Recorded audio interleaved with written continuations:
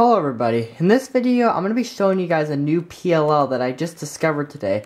So when I was solving, I came across this really weird PLL that I've never seen before, and I was wondering why this was. Well, I found an algorithm for it that I'm going to show you guys here. Here's what the case looks like right here, okay? So, for this case here, unfortunately, there's not really a good way to recognize, there's actually not any way to recognize it from just looking at two sides, because here it looks like an F perm, a G perm, an A perm, and an R perm. So, you're going to have to look at two sides to be able to recognize this.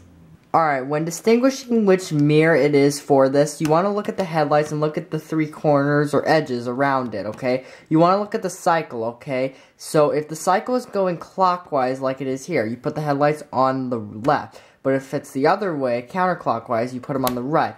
And I'm going to be showing you the algorithm for this case right here, and for the other one, I'm going to put the algorithm in the description.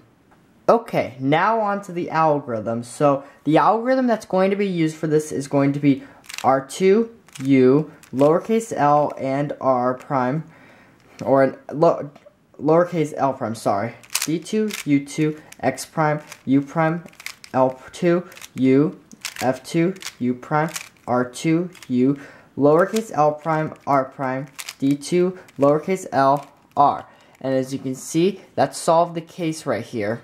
So thank you guys for watching. Hopefully this video was helpful for you, and in a couple of days, I'm going to be coming out with the finger tricks video for this specific case. So be on the lookout for that. So thank you guys for watching, and I'll see you guys on my next video.